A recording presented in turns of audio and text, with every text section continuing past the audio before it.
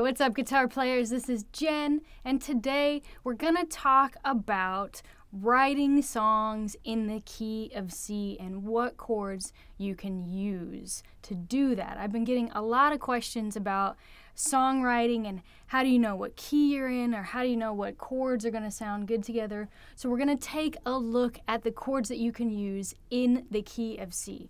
Now keep in mind, with all this music theory, I'm gonna give you rules, but you're going to break them all over the place, or you're gonna find examples where the rules are broken, and that's okay.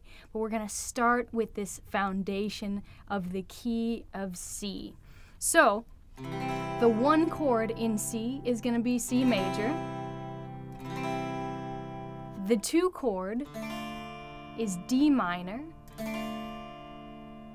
The three chord is E minor.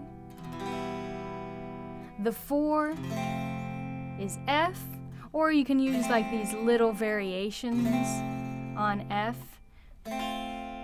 Don't feel like you have to do the big bar chord to get around it. The 5 chord is G. The 6 is A minor, and the 7th is this B diminished. A lot of times we forget about the B diminished.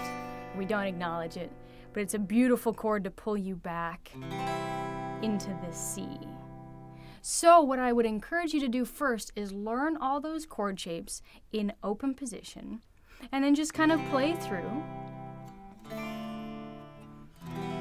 So you get a sense for how it moves, because all these chords sound really good together because they're all coming out of the same key, or the same group of 7 notes, which in the key of C is C, D, E, F, G, A, B. No sharps, no flats. So for C, we have C, E, G is the chord, that's the triad. D minor, D, F, A, so no sharps, no flats. E minor, E, G, B, F, F, A, C, G, G, B, D, A minor, A, C, E, and then B diminished, B, D, F.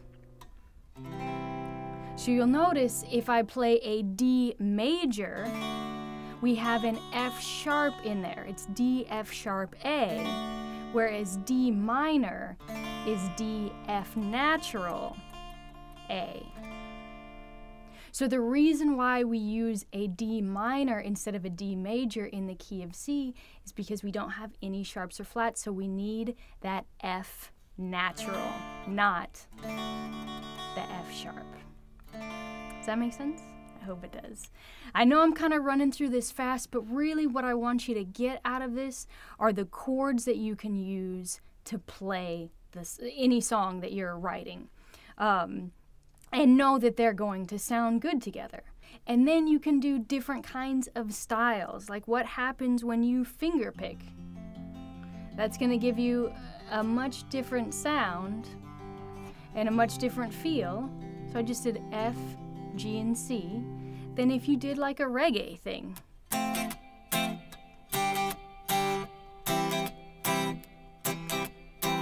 And that's how you're going to start to song write, is you take these chords, you put them with your style, and then boom, there's a creative magic, or at least you have a formula or a way to start. So I think we're going to try to do a bunch of different keys, so you start to get comfortable with the keys and with the little bit of theory behind the keys.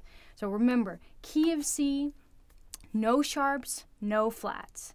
Also, little tidbit of information, might be too much, but disregard it if you're not ready for it, is that the key of C and the key of A minor are the same thing. So we can start on A minor on the 6th degree and play the exact same chords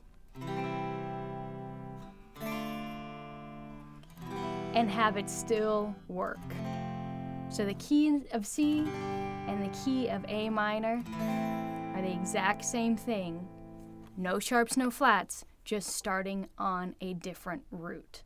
So play with that, play with those ideas. Let me know if you have any questions about this particular key, or if there's a key that you would really like to write in, let me know. But I think we'll do the kind of the basic ones of G, D, A, F, B flat, so you start to get comfortable with this theory. Let me know if you have any questions about anything. This is a Patreon-supported video, so thank you so much to all my patrons who have been with me for several years now that keep these videos going. If you're interested in finding out how to support, then go to www.patreon.com/JenTrani, and there's some rewards and some hangouts and some postcards and some other cool stuff that you can get for supporting. If not, just like this video, comment, subscribe. You know how YouTube works. Everybody knows how YouTube works. Took me a long time, but because I'm slow. Not today. I'm talking real fast today. But that's it. We're done. We're done with this video. Okay, I'll talk to you guys later.